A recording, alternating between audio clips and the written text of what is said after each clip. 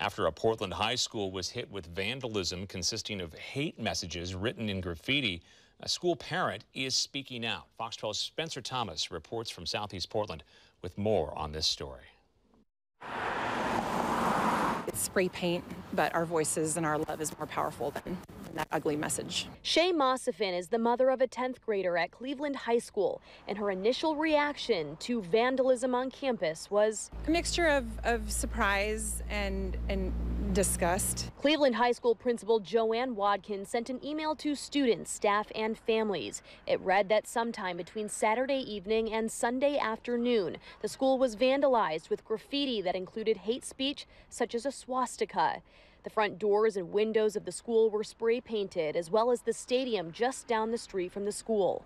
The principal's letter mentioned that names of people associated with the school in the past were spelled out on the field. Very disappointed in the community, and also, in a way, I'm impressed by the reaction from the school. I think that they're handling it pretty well. They've been very direct and very swift with their response. Mossifin went on to say that hate is something we are facing every day, and it's doing no good for our community. I wish that there was something I could say directly to those people who are doing the graffiti and ask, how can we see eye to eye? How can we make this a better community together rather than making each other uncomfortable and unsafe?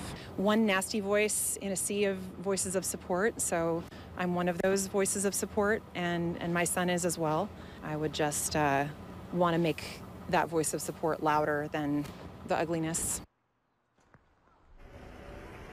And if you take a look right here, these are the very doors that were dressed in graffiti just a day ago. They've obviously since been covered up, but a swastika was labeled out right here. And Principal Watkins said in part, quote, that hate is not tolerated and diversity makes the school community stronger. She also listed a bunch of resources the teens can utilize if they do feel affected by this situation. And right now, the Portland police are urging people with any sort of information to please call the non-emergency line. For now, we're live here in Southeast Portland. Spencer Thomas, Fox 12 Oregon.